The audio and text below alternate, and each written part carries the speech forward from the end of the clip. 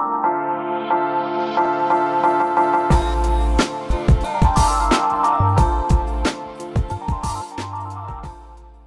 what's going on, guys? Lawson with Custom Offsets. I stopped by SMG to meet up with CJ to ask him some questions. We're here at Lone Star Throwdown. Looks like you're having a blast out here. Oh yeah. Yeah, it's a great time. It's a great time. Booths packed, biggest show. Obviously after 2020, everyone just wanted to come out and just be in the environment and the show scene. They're from everywhere right now, all up north, East Coast, West Coast. Yeah. Just trying to have a good time with all the craziness from last year. Absolutely. We're gonna sit down, we're gonna ask him some questions. If you guys need wheels, tires, suspension, accessories, customoffsets.com. Let's get into it.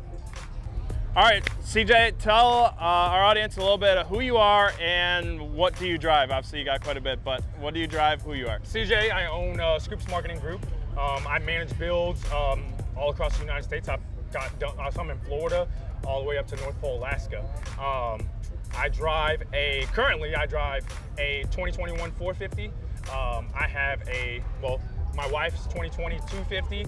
I have a 67 Cadillac, 95 old body style Ford, and I just purchased another old body style Ford, dually. So obviously I have this thing for old body styles. Yeah. What else do I have? The 77 F250 that I'm building out in Florida right now with Cash Spread and RKB. Awesome. So I've got a few vehicles scattered everywhere. Yeah, everywhere. yeah. It just proves that you eat, sleep, breathe this, this lifestyle. So it's super cool. So, all right, now let's kick it back a little bit. A question that's not so much about the truck scene. We're gonna get a little human here. If you could only choose one food to eat for the rest of your life, every day, every meal, what would it be? I don't know about food, but I know about you ever heard of Genghis Grill? Yeah. It's like Mongolian food. Yeah. I love Mongolian food. Really? I do. All right, there you go, Mongolian food. All right, so tell us a little bit about SMG, what it's about, and how you got started.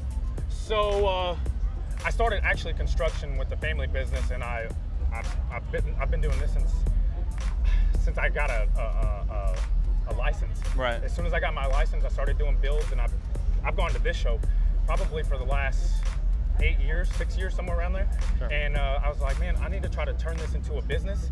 And because I'm spending all this money traveling and going to shows and marketing for companies, I'm like, let's try to turn this into a business. And I knew some people that already marketed and stuff like that. So I was like, I'm going to try and get my feet wet and see how I like it. So I did a couple builds for SEMA. I think it was 2017 or 2018. And I was like, man, I like this. Right. I like it. And construction it's tough working for a family business. So I was like, man, let me try to figure out how I can do this full time. Right. Full time. So 2018, I did probably about 27 builds, 30 builds for SEMA. And I got on my flight back and I was like, I think I can turn this full time. So I called some companies up when I got back and I said, hey, what if we market builds for not just SEMA, we build them for LST, we build them for Orange Beach Invasion, we build them for Lift the Truck Nationals. And every one of them was like, let's do it. Like, dang, I love that idea. So I got back from SEMA 2019, and I said, let's do it full time. Sure. Stopped the construction, started immediately working on builds for LST, and I've been doing it since. That's awesome. Love it. That's crazy. That's actually funny because I used to, I laid concrete for like 4 years before I joined Custom Offsets. Really? So I lived that construction life.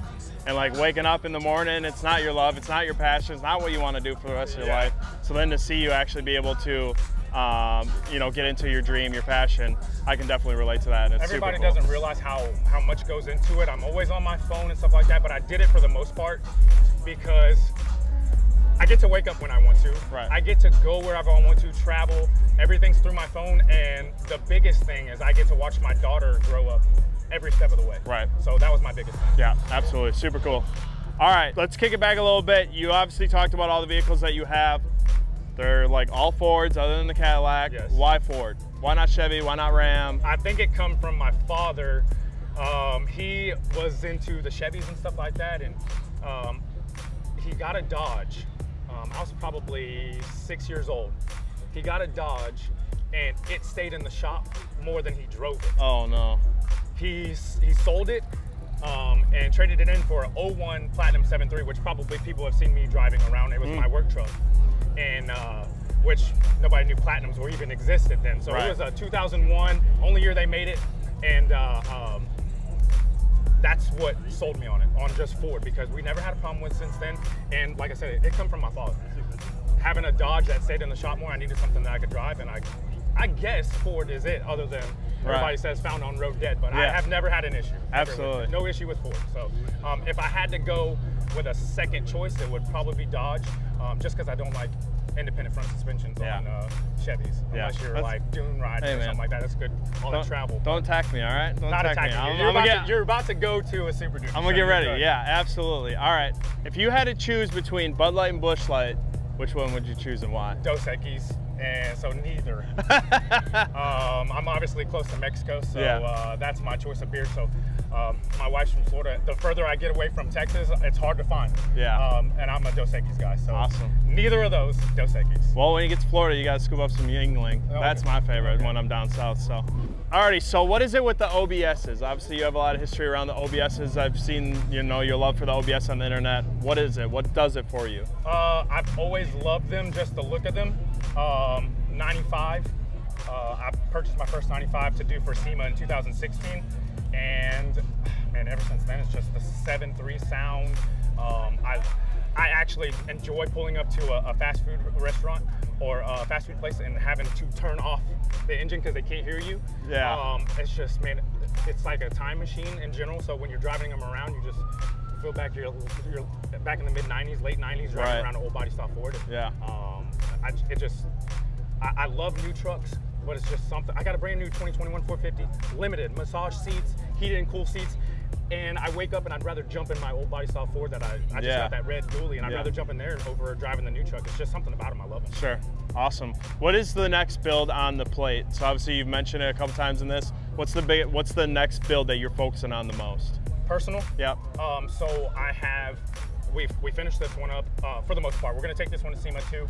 I have the 2021 450. We're putting a lift on that, kind of have it matching everything. The new theme this year is black and red. So everything's going black and red. So my personal one, the dually 450, and then I'm working on that 77 F250 that we're putting a 12 valve in, Cummins, and putting twins on it, and that's getting built in Florida right now. So I actually have a matching trailer. You might have seen the rendering, I posted it. So we're working on those for SEMA this year. Awesome, that's crazy. All right, last question. What build do you miss the most that you did and why? That you wish you could just have back? The Joker.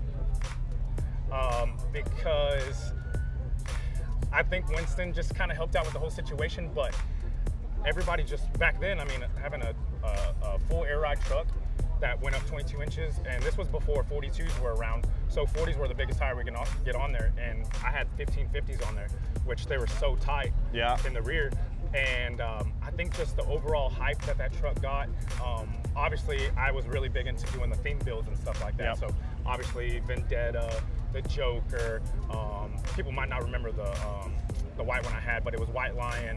I'm big into doing theme builds.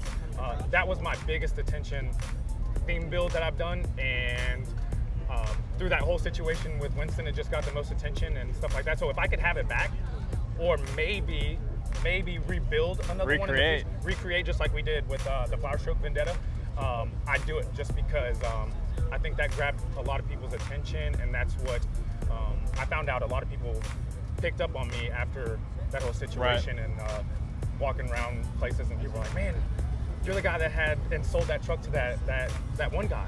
And I'm like, yeah, that's me. So just the attention that overall truck brought, and just being a massive truck, it just it grabbed attention, and that's what you want when you build a vehicle.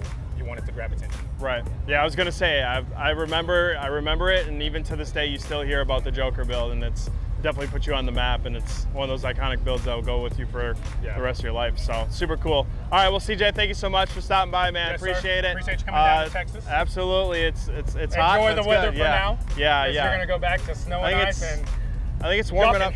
Y'all can have all that. I think it's warming up. We don't want it anymore. I think it's warming up. It's like 35 degrees back home now. Free trial of Antarctica. No more. No more. So thank you once again. If you guys need wheels, tires, suspension, accessories, CustomOffsets.com. We'll see you guys on the next one.